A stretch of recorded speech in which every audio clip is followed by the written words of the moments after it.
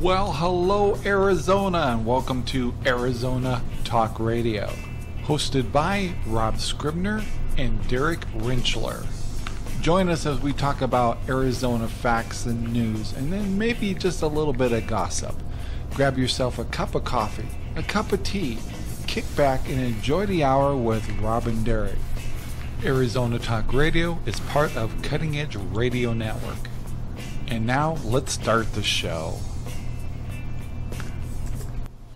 Well, hello, Arizona, and everybody's watching us even beyond Arizona. Welcome to the show, and I have a special guest today.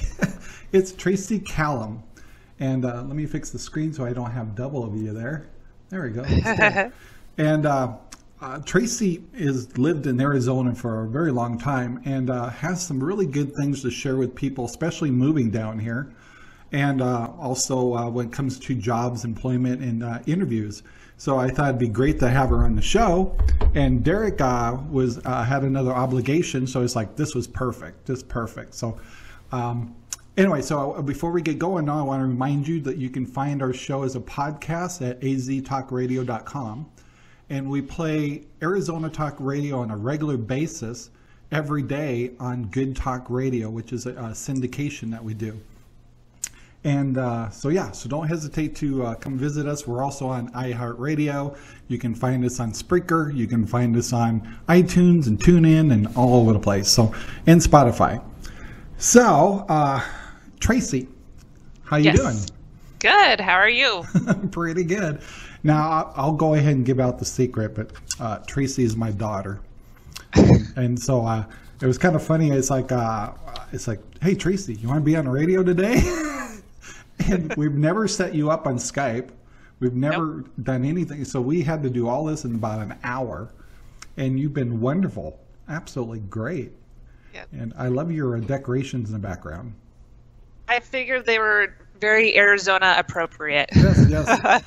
And just to let you know that we may see a young man. Is he 6 now or 5? He's about to turn 6. Yeah, I thought he was turning 6.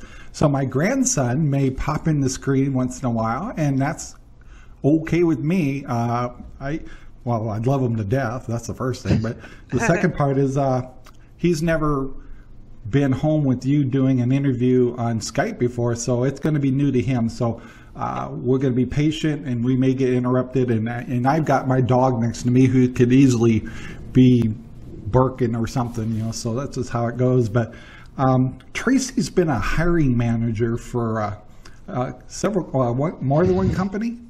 No, actually, more than one company, and probably over a decade. Probably over a decade by now. Yeah, so we're going to talk about that a little bit, but there's I have a little pet peeve I wanted to bring up is, everybody's been kind of up in arms about politics and issues and stuff like that, and I'm not going to get into those. Some of us have, conservative ideas, and others have liberal, and that's okay. That's how things are. The only thing I really want to do is urge people to use their voice, not by protesting and do all that. You can do that too, but make sure you register to vote this year. 2018 is important. I tend to be on the conservative side, but I do agree with a lot of issues on the liberal side. But I don't have the right to complain or have an opinion if I don't vote. And so what I'm urging anybody that's watching us, it doesn't matter if you're in Arizona or not, or what state or country you're in, please, while in the United States, please register to vote and go vote and give people your opinion. And your voice and your vote count. So that's my biggest wish for everyone is if you're fed up or you want things to continue the way they are and let the administration we have now finish what they've started, then make sure you vote and make sure that he gets the support they need. If you don't like it and you want to see things change to a different scenario, you need to vote. And that's just all there is to it. And so this preaching I'm doing is for myself and my wife too. We've kind of like slacked off a little bit in some things, even our local politics. And no more. We're not going to do that anymore. I'm not going to sit in front of the news and be frustrated and do nothing. And I just want to urge all young people, middle-aged folks, baby boomers, register and vote, please, please, please, please. So, Tracy. Yes. How long you been in Arizona now? I am been here since 2006. So about 10, we're 10, 11, 12 years? Almost 12 years now. Wow. So it's kind of funny because, you know, we grew up in Washington State and Oregon. And you came down here a lot sooner than we ever did. In fact, I remember when you were down, I was like, I will never move down here. It was like never going to happen. And then as we started doing a lot of RV travels and stuff, the place kind of started growing on us a little bit.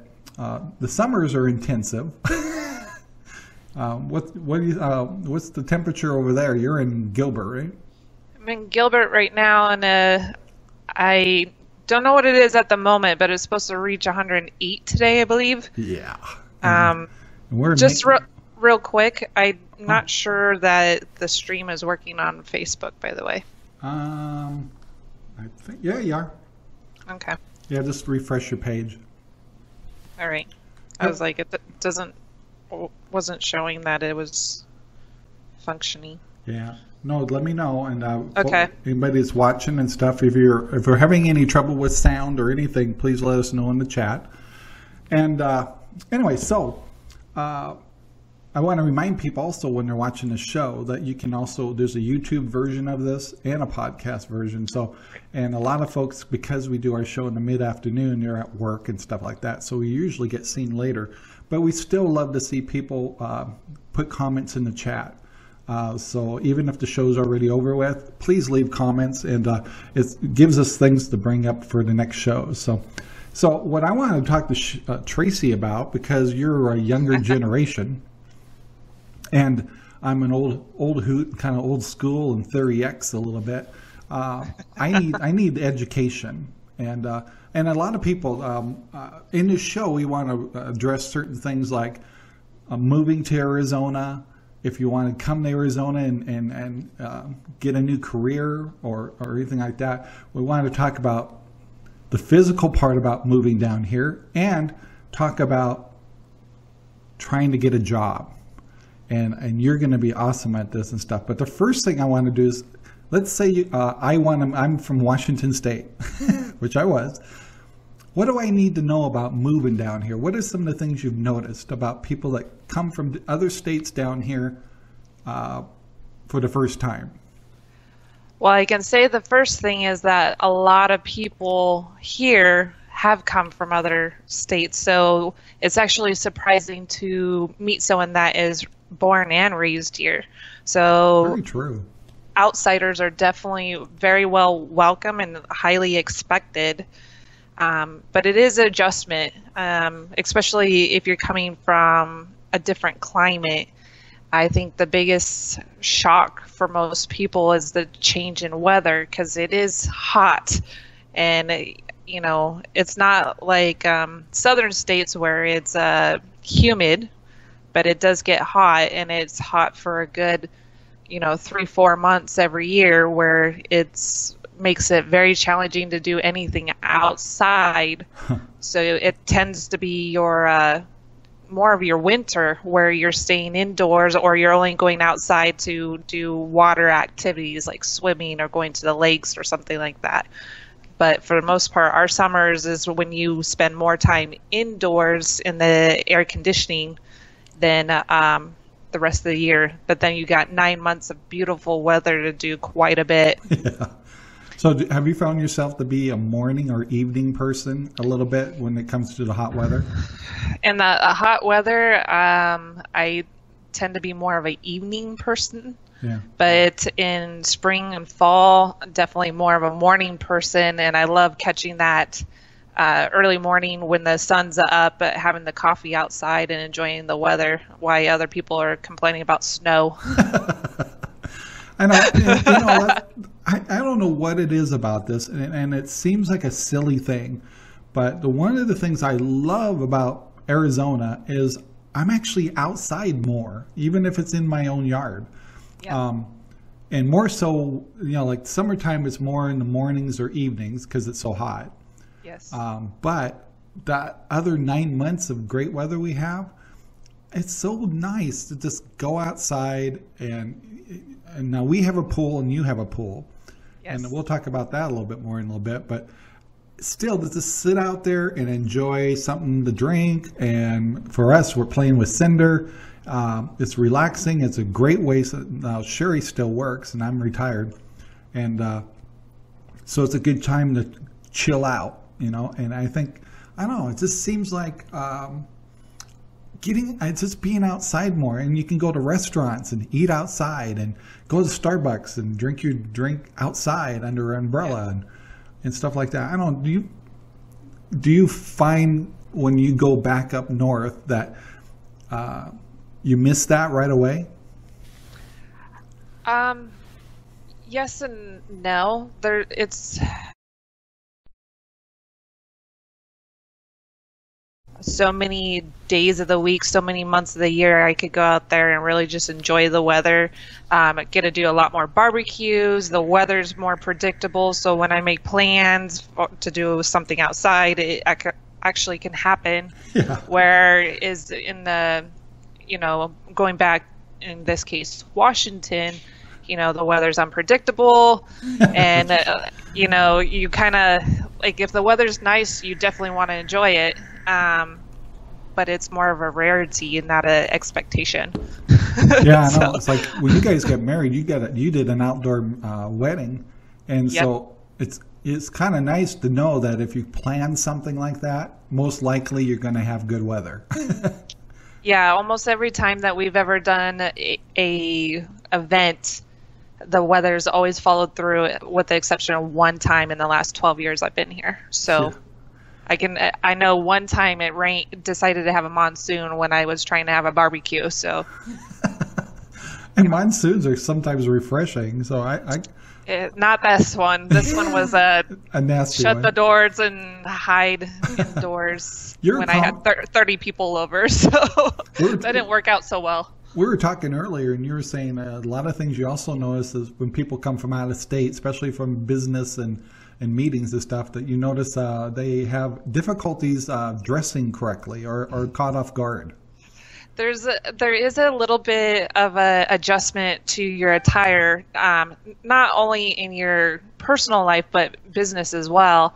So for men, I noticed that, and I've worked for many CEOs throughout my entire career. A lot of them coming over from New York and relocating.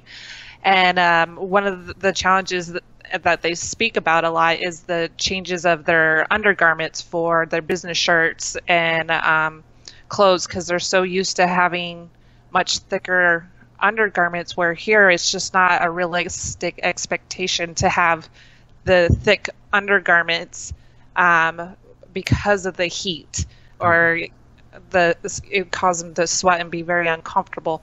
Not to say that they're not using undergarments. That's different. Well, and I'll even profess on that a little bit. Is I used, there was a time I wore the very thick cotton T-shirts and also the up to your neck kind of thing.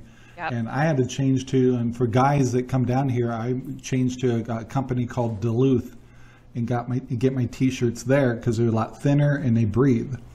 And I found two areas that really, I'm not a real shorts guy, but there's definitely, I wish I should wear shorts more just to be comfortable. But I noticed shoes are really important because you can't wear sandals to work. I mean, some people probably do, but I noticed I had to get shoes that breathe better because otherwise your feet are just dying because it's so hot.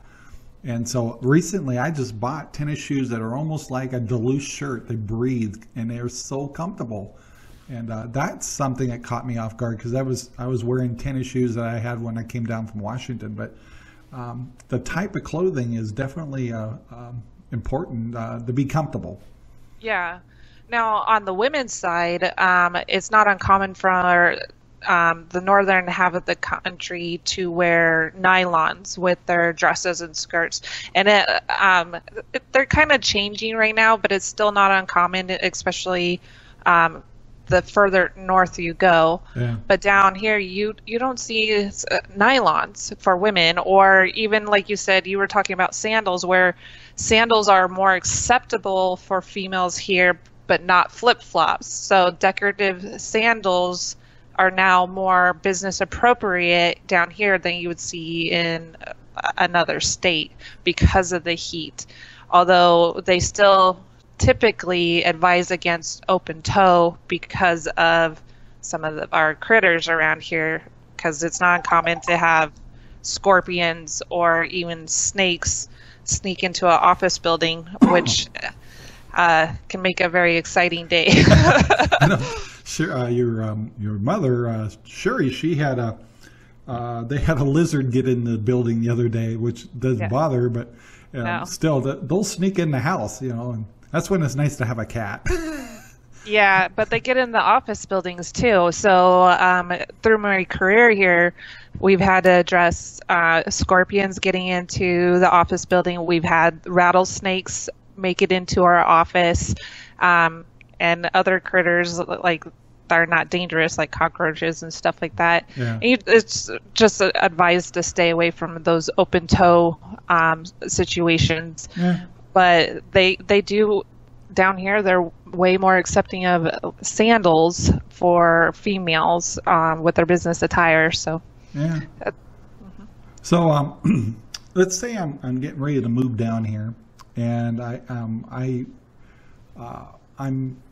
under the age of 55, so I'm not going to be a snowbird. I'm going to be someone moving down here and possibly changing my career. And in my day, heck, we used to just look at the want ads. It was a lot easier, or we just things were a little more, you might say, primitive. But nowadays, things have totally changed, and there's a couple of aspects of how to look for jobs, techniques for looking for jobs, resumes. What's a good thing to do for that? We'll take all these at a time, but I think it's important that we address young adults that are coming down here in a new way that they're doing things. And so, what's some of the? Let's say I'm out of state. Let's say start with out of state, and I'm starting to apply for jobs in Arizona. What's some of the recommendations you'd have? I would, to be honest, let's take a step back. One of the number things about looking for a position, whether you're coming from out of state or you're local, is if you are in a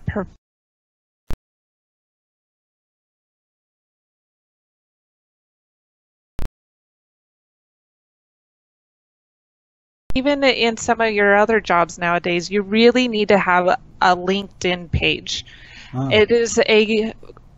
It is almost an expectation now that you are constantly working on your LinkedIn page, where you have your history, your career history, you have your connections, and as you are even looking more of the social networking job post sites, interact with LinkedIn, and they will pull your information from LinkedIn into your application with these bigger companies. So one of the biggest mistakes I see is that people don't have a LinkedIn page. They don't make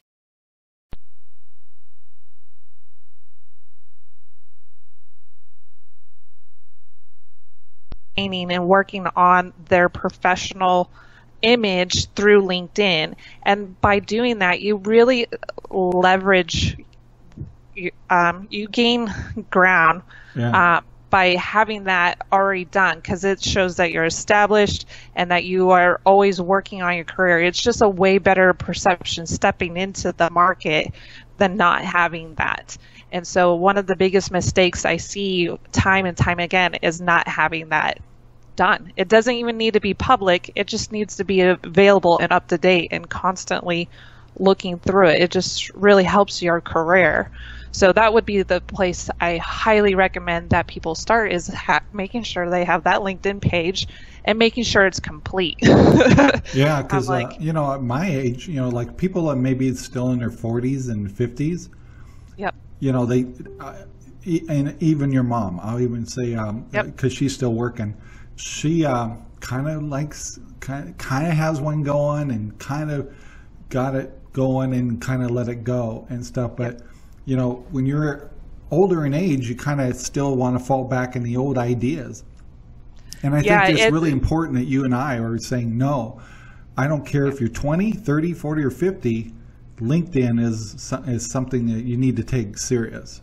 I think it's even more important as you if you are in your 30s, 40s, and 50s, to show that you are current and up to date to the changes that are going on. Yeah. More and more employers are looking for people that are adaptable and flexible through change. And one of the ways you can display that is through making sure that you have your online presence set and ready to go, and you're showing the world that, hey, I'm still here and I'm still involved and I'm still on top of things, that you're not falling back to the old ways and hoping that that will help you out.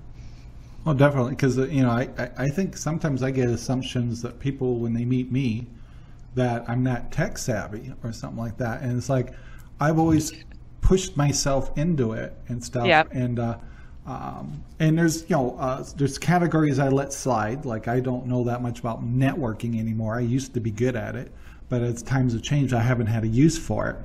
But you know, I'm doing streaming and and do like that. But I guess what I want to point out is, and I'll tell people, I'm 57 and I still stay up to date on that stuff, and it can be kind of fun. And I don't fight it. I just accept it, going, I know LinkedIn's kind of a pain, but I'm going to go in there and update it. And I go in and I do update mine. I don't even really have to, because I'm actually retired and stuff. But people look at my LinkedIn to say, well, who is this Rob Scribner? And he owns a radio station. What about him? And what's his background? And so I know people visit my LinkedIn just to look at my background. And and I understand that, even with doing this.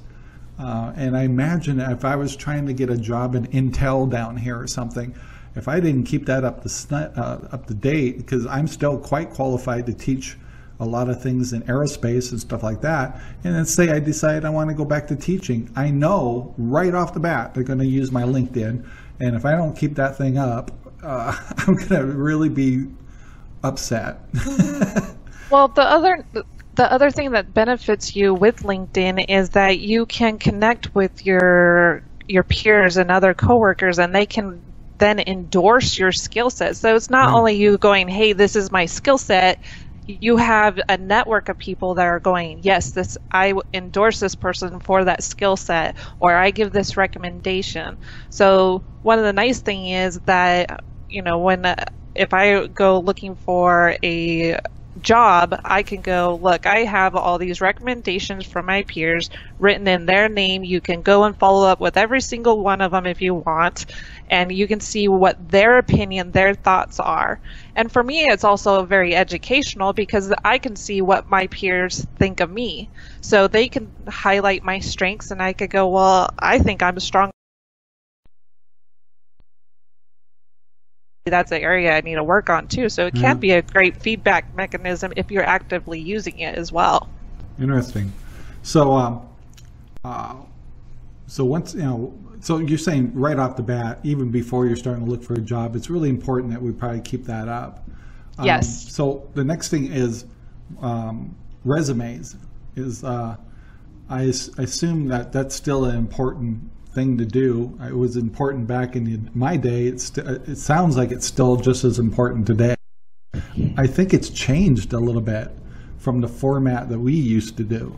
Yes. So it used to be, you put your whole career down on your resume. You highlight all your duties, your achievements, and everything. And now it's more that they only want to see the last 10 years. So if you have a longer career, you need to only highlight the last 10 years. Yeah. You don't need to go back the 20 years you've been in the market, and that's kind of nice for those that have more than 20 years, because then you're not getting tagged for being older or kind of left out of the crowd for having this long history. Yeah. So it can be beneficial. It can also be a disadvantage, because sometimes that you want to show how much experience you have in these areas, and it goes back further than 10 years. That's where, again, being able to put a link onto your resume to something like LinkedIn, you can highlight more of that if you needed to for your career. Yeah. By the way, Derek Realford, I think I said it right, just moved from Phoenix to Phoenix from Kansas. So that's got to be quite a change. Yeah, especially now that it's just getting warm. So get ready for the hottest part. Yeah. Oh, I see you saw that already. You're ahead of me. Yeah, I am. I saw that. I was like, okay, at least you got here in the good time of year. You can adjust. Yeah. I made the mistake of moving in the mid-July. My first day here was 118, and my first job interview was an outdoor interview for 8 hours in a suit. Oh. I was, that was a little brutal and unexpected. Yeah. Don't wear black suits in 118 degree weather. So, but if you're a little older, like myself, well, actually maybe a little younger and stuff, and there's the worry of being 50 and over, and you mentioned something about the resumes being a little different, where they really only want about 10 years of your history. What's the best way for someone that's in their 40s and 50s not to get branded as an old coot? Because I do know to this day that there's still a lot of companies that appreciate experience, and they do. But some of the best courses on your career development will say once you hit that 10-year mark, you just put 10 plus years experience. Oh. And I found that interesting because I'm young in my career, but I have a lot of experience because I started young. So for me, I was making the mistake early in my career where I go, well, I have 12 years of experience, but after 10 years, they just wanted you to put 10 plus and then find out more details in a phone interview or a resume. I mean, an interview, either through phone or in person. Yeah. But just to put 10 plus years, I have 10 plus years in this skill, or 8 plus years, whatever it is, but don't go past that 10-year mark anymore. Are they still doing that on the top of your resume? You kind of have your what's the description they put up there? You used to put a description of what your goals were in life. No, they used to call it the objective statement. Objectives, yeah. Yeah, and that is kind of an old style. Now, what you'll see is more of a summary. It's a quick highlight or description.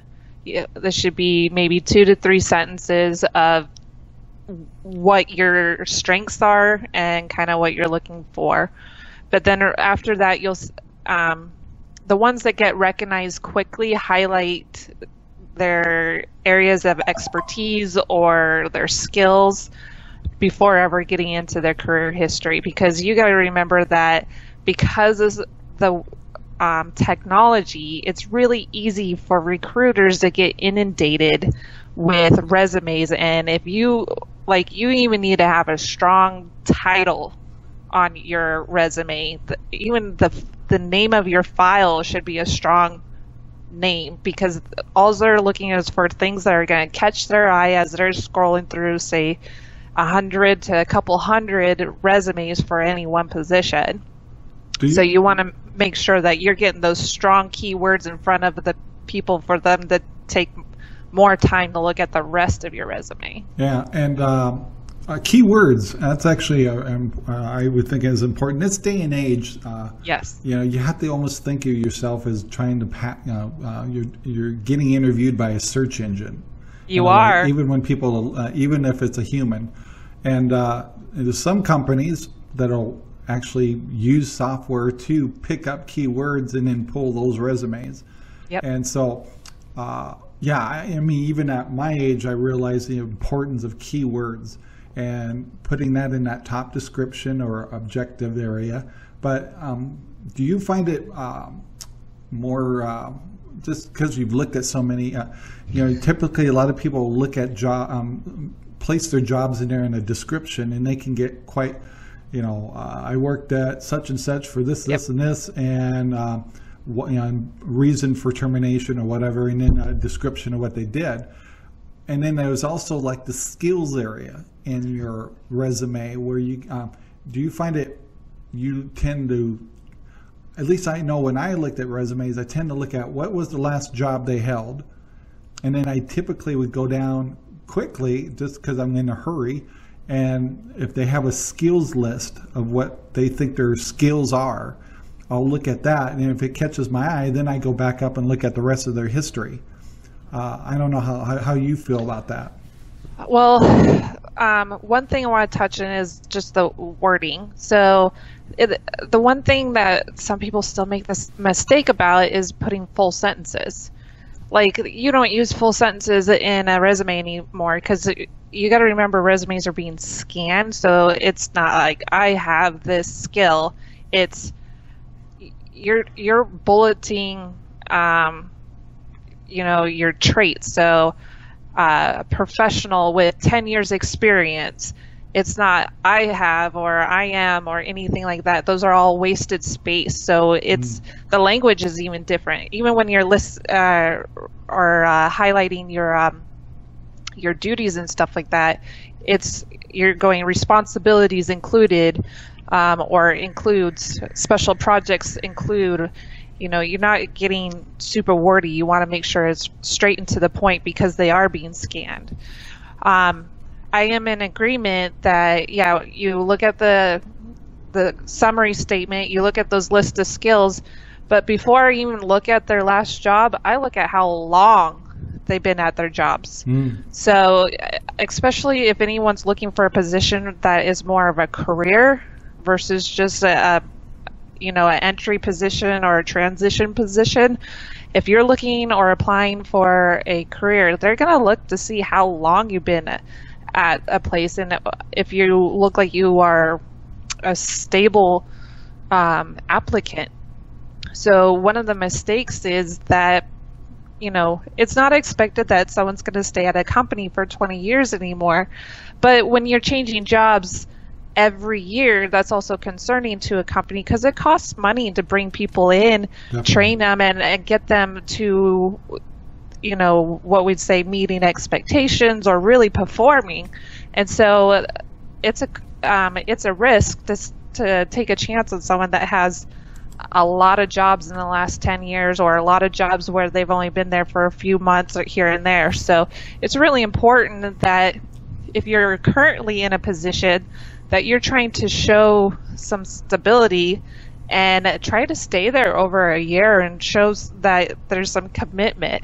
Yeah. So even if it's a job that you don't like, if you can continue to gain skills out there and get enough length of time in there to show that you are not a high risk hire, then it's definitely beneficial to your resume. Yeah, and I would have to say, some folks that are blue collar workers or white collar, this is applicable to all sides because I've noticed even in the world of blue collar, and I came from aerospace, and the technology and things have changed that even your blue collar workers, whether they're a mechanic or whether they're a pipe fitter, electronics, or wiring and stuff like that, they're dealing with more computers and stuff like that. So employers are also not only looking at whether you're a welder or not, but they're also checking to see if you have NC experience or programming, or have you dealt with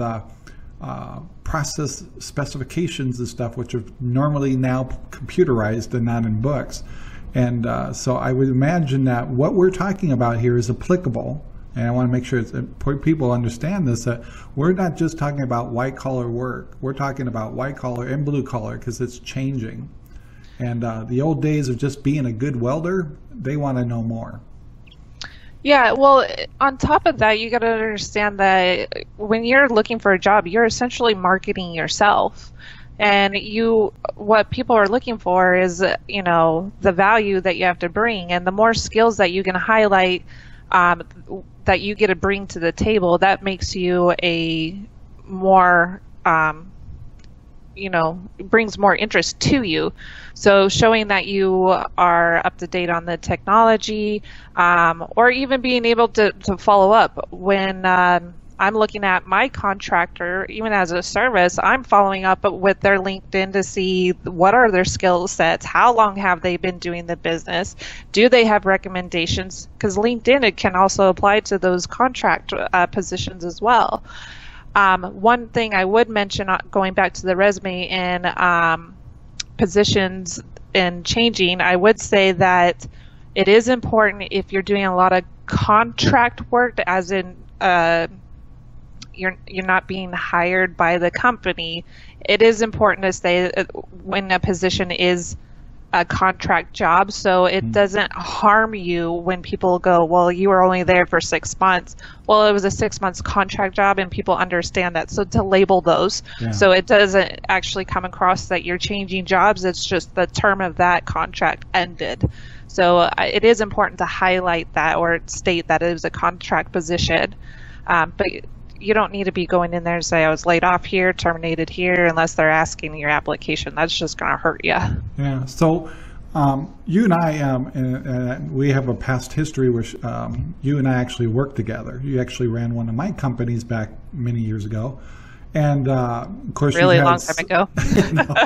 And then you've had such great opportunities in other companies since then. And you and I kind of laugh sometimes about when we've done interviewing and stuff like that. What are some of the things that, and I want to be honest to people, and I want people to know that what we're going to talk about now is probably what you don't want to hear, but you need to hear it. And what we're trying to do is get you a job and get you hired. And there's some little things, and sometimes big things you and I have seen when it comes to the interview process. What's some of the big no-nos you've noticed that we'd like to pass on, not to kind of laugh at it, but at the fact that it really prevented that person from getting that job? Well, there's the big no-nos, and then there's the little ones that people don't think about. So the big ones, and you and I joke about a lot, is that, don't bring your girlfriend to the interview. That's the one you and I got. We had I got to mention that we actually had somebody come in for a website design job and literally brought his girlfriend with him, literally, to the interview. And so that was one of those interesting where we went through the motions, but it was, we're not hiring that guy. Yeah, you pretty much don't have a chance if you can't go to the interview by yourself. Like, you're only hiring one person. So that's right. It's definitely a no-no. Attire is important. Even when they tell you that you can come business casual, you should still step it up a notch. I would also recommend that you dress for the position. So, for example, I ran a call center for many years, and I found it very unnecessary for someone coming in for an entry-level call center position to come in with a suit and tie, especially because a lot of times you can tell that it didn't fit them properly. It wasn't something that they were comfortable in. I much prefer they come in business professional, definitely the slacks, the business shirt. You can even put on the tie if you like. I think it says a lot more when you do, but I don't think it's necessary. But you don't need the jacket in that particular position. Yeah. Now, if you're coming in for a leadership position, then yes, you need to have the jacket, the tie, and everything like that. But you don't, for an entry-level position, I don't think people need to be spending crazy amounts of money getting a jacket for a one-time interview for them to look really uncomfortable and for them not to fit them properly. I just think it causes more distraction than what they have to offer. So, and that might be against kind of an old school way of thinking, but you'll see more more people leaning that direction. It's just attire is important. Now, some things that are no-nos that people don't talk about a lot is, hygiene is one of them. Like, yes, make sure you do your hair, you brush your teeth and everything, but women can actually overdo it with their makeup or even their perfume. Same thing with guys. I've had guys do it too. When they come in wearing cologne or something so strong, you just can't wait to get the interview over because you can't breathe. I was like, and that happens more frequently than you think, is that you need to understand that you want someone's attention. You don't want to draw them away. And so to overwhelm someone with, a cologne or perfume, can actually work against you. Yeah. I'm like, I've had it myself where I was like, I want to talk to this person more, but I literally cannot breathe. So I do want to ask you, and this is sensitive, and this is the stuff we don't talk about, but we're trying to help.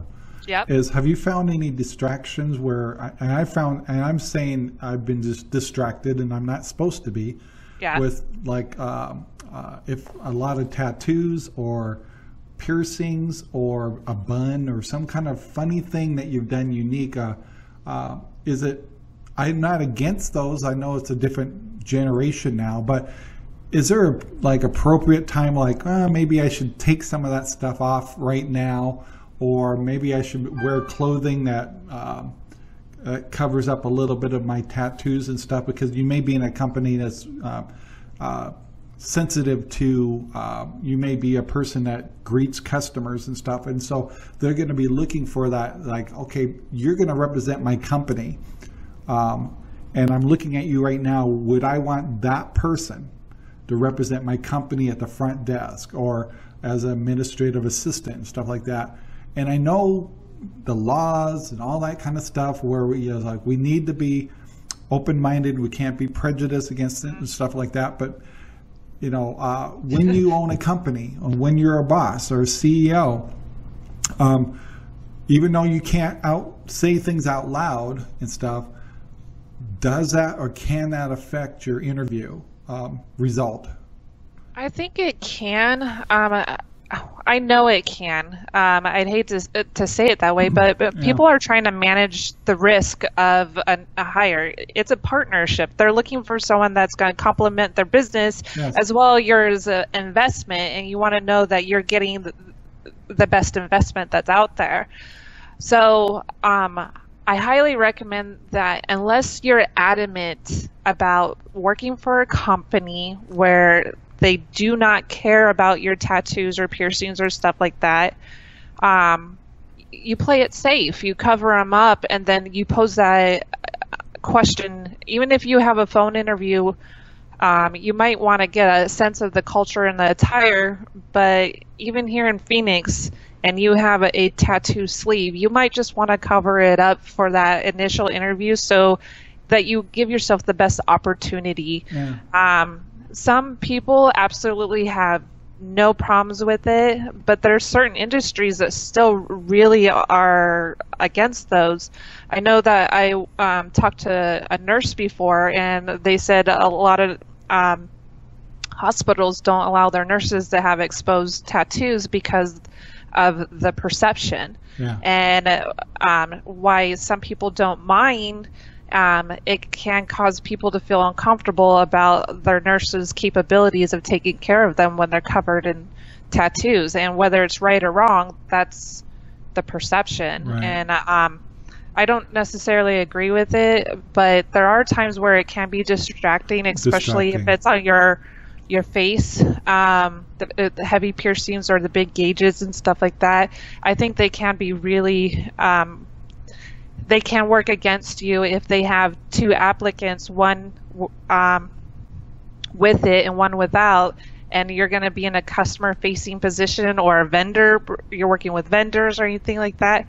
They might go with the person that has the appearance that's more neutral. And stuff. And we're bringing this up because not because I know it's not right that maybe I didn't hire somebody that had tattoos all over their necks and gauges in their ears, that was just charming and did a great job. But unfortunately, the realities is if you can restrict that and stuff, especially in the interview process, where I'm not distracted, because I've found myself back when you and I were working together with hiring folks, someone come in with like a pierced nose or something in her eyebrow or something, and all I could do is during the interviews, like, I wonder if that hurts. It's like, so I don't I'm find distracted. it that distracting. I mean, I see a lot of women that might have the little, the little piercing in their nose. Yeah. And I think sometimes it's beautiful. I think tattoos, some of them are amazing pieces of art.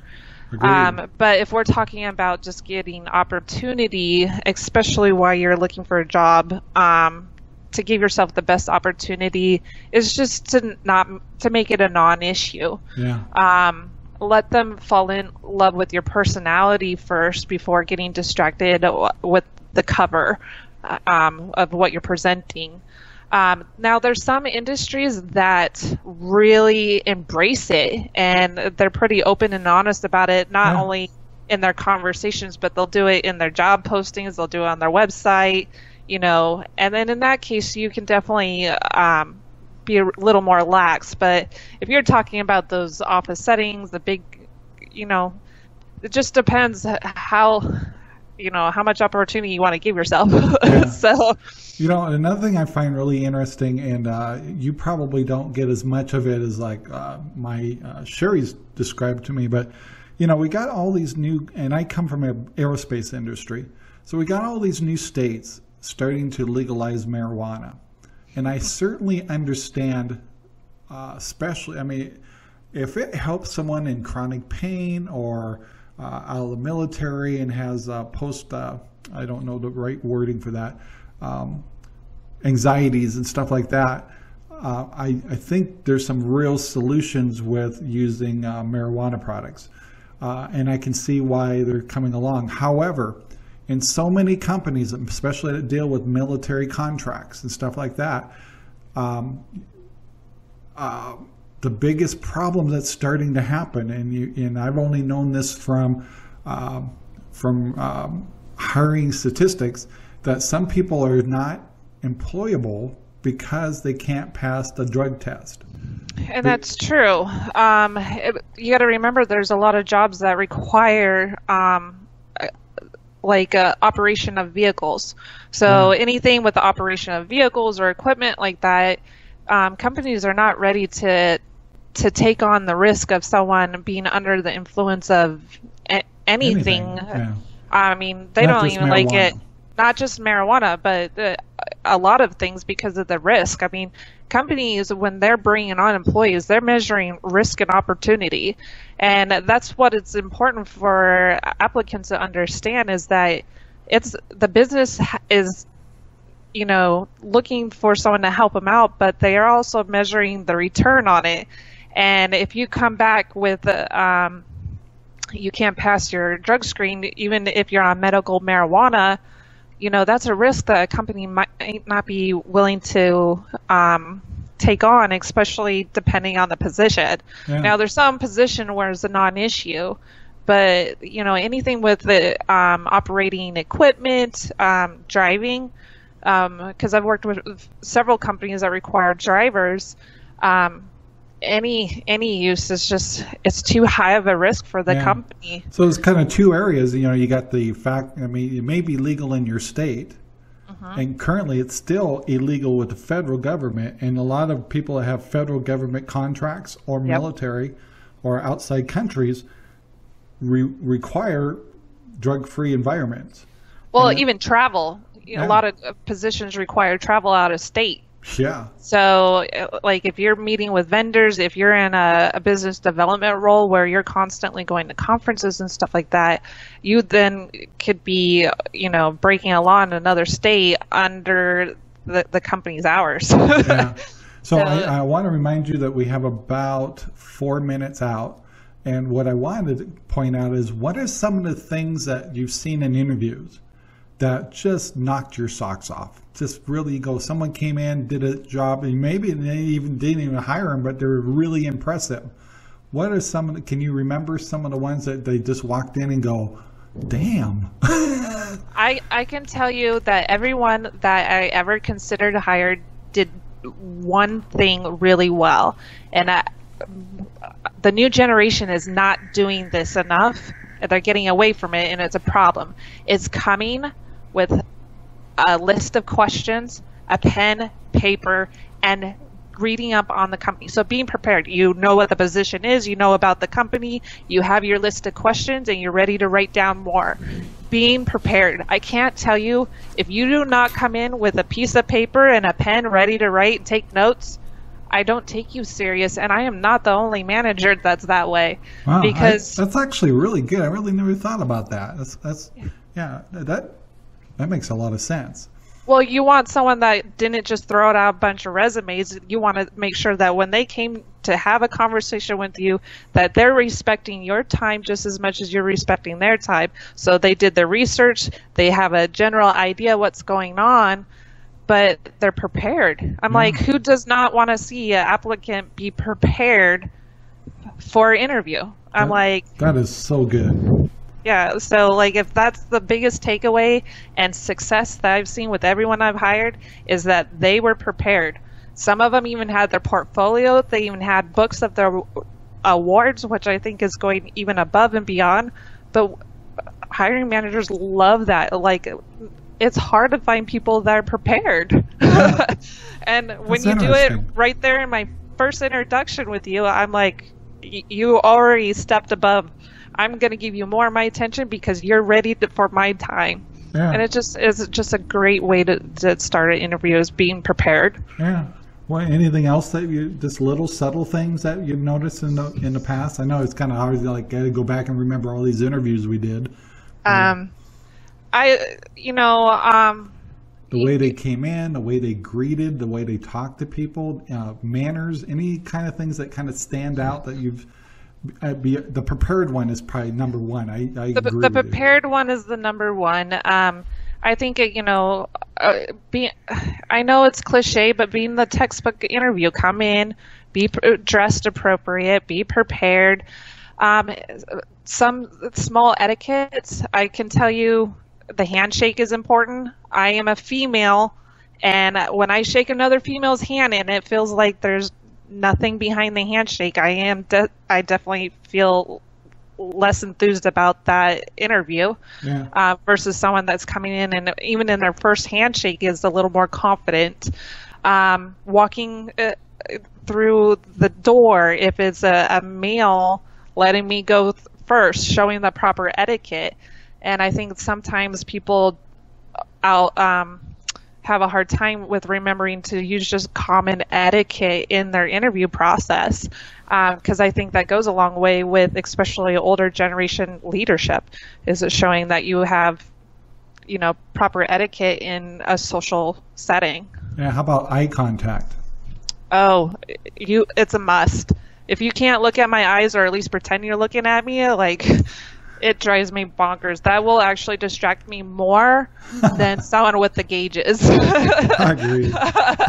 I was like, and be comfortable in asking questions. It's like a date. I always try to tell people that, I'm like, treat it like a date. We need to get to know each other because the fit has to be right for both the company and the applicant. It's not just about the company and it fitting their needs. Have a little confidence that you want to make sure that you're finding a good spot for yourself as well. So take care of your needs. Sometimes they put too much emphasis on the business, but if you're looking for a career, you want to have a relationship that you could go in and spend 40 plus hours with every week. Yeah, and I think another thing I'd want to bring up is because I know that the newer generation is a me generation. They want the bing bag chairs and donuts at lunch all the time. But I still would recommend not bringing that kind of stuff up. Where I know new generational are kind of like, okay, I'm going to work for you. What are you going to do for me? Attitude. And I still think they need to keep that under wraps. No, it's okay to ask, about the environment and stuff like that, but you are getting hired to provide a service. So the company that you're with is going to want to know what you're going to be able to provide to them. I mean, you are the service. You are what is being sold. They're not hiring you just because they want to fill in a chair. They usually need something accomplished, and so they need to understand what you'll be able to accomplish for them because they're investing in you. Yeah. And so it's okay to, ask about benefits or paid time off and stuff like that, but keep it simple, because you still need to sell yourself to the company on what you can offer them.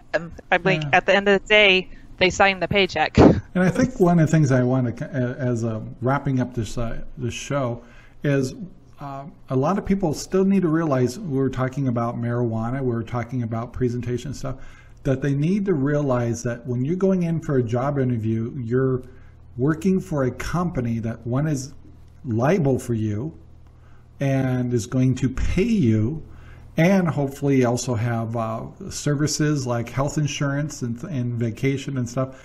So their concern is their investment, which is you, the individual. Yep. Employees are an investment, and I think a lot of folks and I don't want to brand young generation. It can happen with older too, that you feel like they're privileged to have me. And you need to also realize you may be privileged to have a company that will support you and stand behind you and give you not only training and health care and a paycheck and things like that, and not take that for granted. And I think take that chip off your shoulder and say, I'm here to work hard and I want to present myself well. And in return, I assume you're going to give me a paycheck and give me some benefits, because if you like me, I know you'll want to keep me. And I think a lot of people need to know, they need to go on that humble attitude a little bit. And it's good to be, believing in yourself and everything, but it's also, you need to be a little humble, knowing that companies, there's money involved here and liability. And I think that gets forgotten sometimes. I don't know. What do you think? I would agree. I think people need to understand that, business is hard, especially if a company is in their first 5 years. Yeah. They're trying to succeed, and employees are some of the most expensive assets for a company. And so they are looking at what you can provide for the company. And you got to remember, it's getting more and more expensive to bring in an employee, between the cost of benefits, the taxes, everything, just the wages, minimum wages going up, and all the expectations that are changing. It's getting harder and harder for even small companies to hire. Sure. So it is, at the end of the day, I think it's important that you have to understand that you will have to give more to the company than the company is going to give to you. And I think it sounds harsh, but at the end of the day, if you have the right mindset, you won't be disappointed, because they are paying you for service and they're giving you that in return for something. Yeah. And if you go with that attitude, you can actually find that your career will grow faster, because you are supporting the company and their objectives and their business, and you'll actually go farther in your career knowing that you'll have to put in more than you'll get out. Yeah. Well, hey, we're at the end of our show here, and Tracy, this was a great show. There's a lot that you can get out of the show. Play it over a couple of times. That's all I can say. A lot of great advice. We want everybody to be successful, no matter what generation. And also for companies that are hiring, understanding their needs is really important. I think both of you and I agree with that, because we've been business owners. And yes. Anyway, Tracy, I can't thank you enough for doing the show on Arizona Talk Radio. I hope you'll be willing to do some more shows with us, because this is really Absolutely. Good stuff. And yeah. So we love Arizona, both of us. And we came from the outside looking in, and now we're here. We love this place. We want everybody to be successful. We know there's people that want to move here. There's plenty of room. We got lots of room. We can take more people, especially you guys, poor people in California. Come on over. Anyway, Tracy, thank you very much for doing the show with us, and we got to get going. Thank you for having me. Take care, everybody, and thanks for watching. Thank you for listening and watching Arizona Talk Radio. Please take the time to like, subscribe, and share our videos all over the whole wide world. We'd really appreciate it. Till next time, bye now.